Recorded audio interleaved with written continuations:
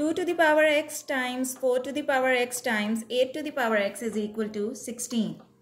So it will become 2 to the power x times 4 can be written as 2 to the power 2 and its power x times 8 is same as 2 to the power 3 and its power x is equal to 16 is same as 2 to the power 4.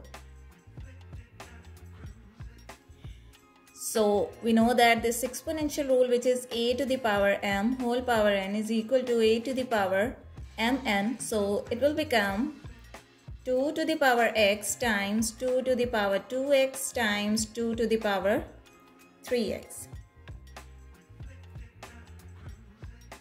So bases are same and these three terms are multiplied, so we can add its powers. So it will become 2 to the power x plus 2x plus 3x, and it is equal to 2 to the power 4.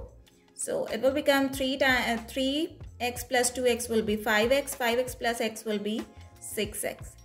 2 to the power 6x is equal to 2 to the power 4. Bases are same, so we can equate its powers. So it will become 6x is equal to 4. Now dividing 6 on both sides to remove this 6. So it will give us 2 times 4 to 3 times 6. So the value of x is equal to 2 divided by 3. Thanks for watching.